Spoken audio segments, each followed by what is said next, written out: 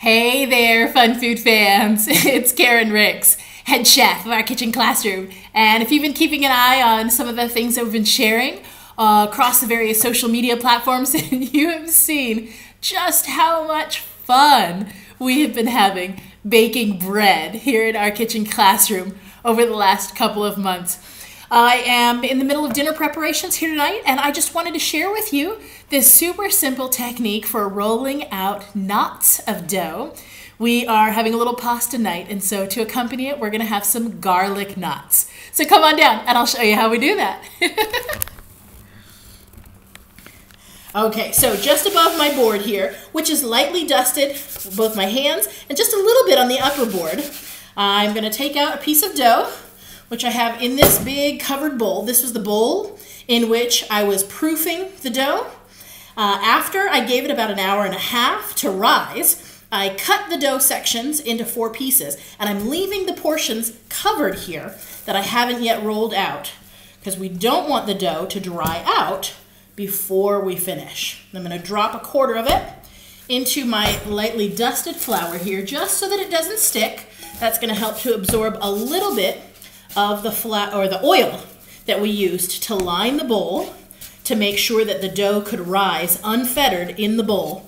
I'm going to use my knife here and just cut this small ball into quarters so that we have smaller pieces of dough to work with to roll our garlic knots. I'm going to take 3 of these pieces and set them off to the side. And there are a couple of different ways that you can roll your knots. I like to use my hands a lot. These are our favorite kitchen tools ever.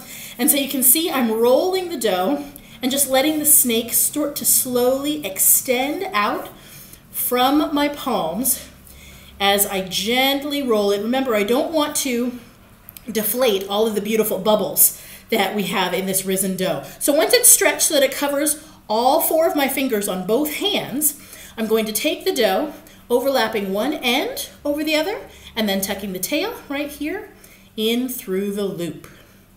There's the knot. And as you'll see here over on the side, I have a lined baking sheet that's covered with a towel. I'm going to put my knots under here, again keeping it covered so the dough doesn't dry out. We'll demonstrate that again so that you can see. This is a wonderful activity for you to engage those small hands in your kitchen classroom, wherever you are in the world. And you can make lots of other shapes besides just knots. We have been playing and rolling and twisting all kinds of doughs. We especially love the enriched doughs because you have so much more pliability, I think, to work with in the dough. And it's just a lot of fun. It really, really is. All right, so we've got our snake stretched out, cross it over, and then tuck the extended end from the bottom, up and over, and you can even give it a little tug down through the loop. But we want the dough to kind of stick to itself to help hold that knotted shape. Okay, and if you don't want to roll it in your hands, you can use the surface, giving a gentle pressure down and out as you spread your hands, moving the fingers gently apart. It's almost a swimming kind of motion. Down and out, down and out. That's something that we use a lot in our rolling techniques, and not just for bread dough either. But once you've got that nice lengthy knot, cross it over, tuck it through the hole, and there you go.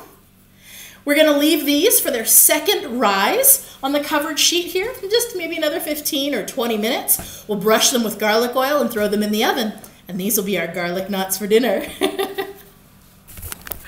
I want you to have fun playing with dough in your kitchen classroom, wherever you are in the world. And be sure to come and join us over in our Play With Your Food community, where you can share pictures and stories and details about all the fun and the learning that's happening in your kitchen classroom all over the world. I can't wait to see you on the inside. Take care, everybody.